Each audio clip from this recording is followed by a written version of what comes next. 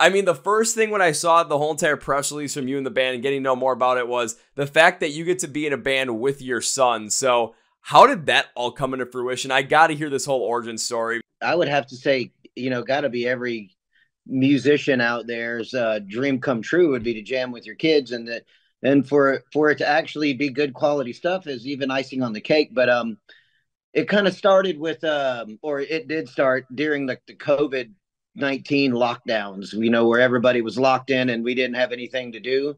So I was just working on some of just writing my own songs, kind of just out of boredom.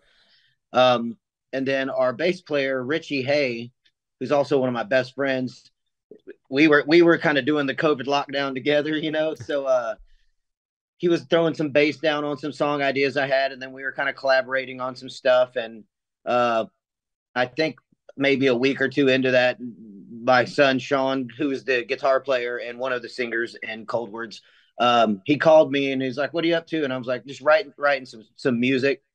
And he was like, "Let me hear it." So I sent it to him, whatever song we were working on. He's like, "I dig that, man. Let me sing on it." So he did, and we kind of at that point just started writing more songs together, just to kind of break the boredom. And then we eventually, after we did a few songs together, we let Zach, who is the other singer in Coldwards, we let him hear what we were doing, and he wanted in on it. So then at that point, we just decided to hey, let's write a few songs and maybe like put one out on Spotify or something, just to say we did. And then that kept more and more songs kept coming, and then it was all right. Well, we have 5 songs or 6 songs now. We'll do an EP, and then that turned into 10 songs, and then I was like, man, this stuff is really good, man. Let me see if I can get a label on board. So I shopped to some labels, and we got signed by Wake Up Music Rocks.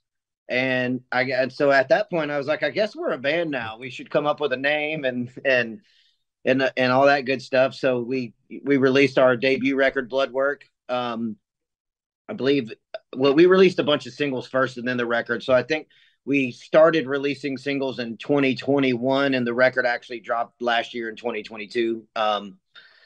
And now we just released a first single from our new EP that's going to be coming out. So pretty cool.